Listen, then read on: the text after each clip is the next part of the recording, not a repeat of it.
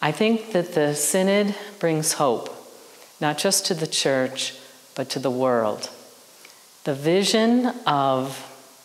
diverse men and women from many different nations, serving in many different roles in the church, seated around tables in the Synod Hall, was an image I will always remember. For women religious in many nations, we have been seated around tables at our assemblies and chapters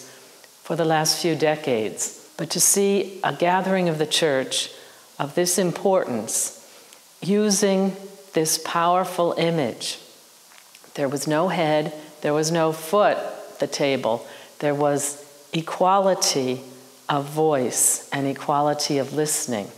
And so I believe that that image will continue to be a driving image as we go forward now and live the Synod. Right now, I think that the Synod gave hope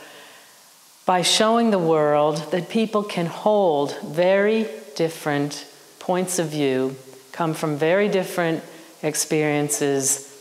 with very different mindsets, and that they can come together to try to understand and collectively discern. And in our case, for the church, to discern God's will, God's desire for the church itself and the work of the church. So it gave me great hope at a time of tremendous fracture in the world that people who do hold very different positions could also collectively hold other people's points of view as well, and move, hopefully,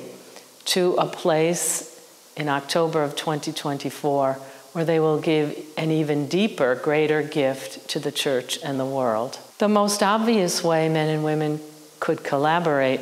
would be through our ministries. Women religious and men religious have, for the last several decades,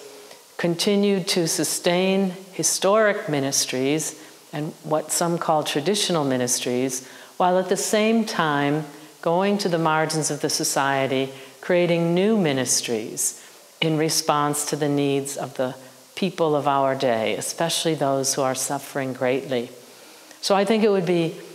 very exciting, and it would be a powerful witness to see women and men religious trying new things in terms of ministry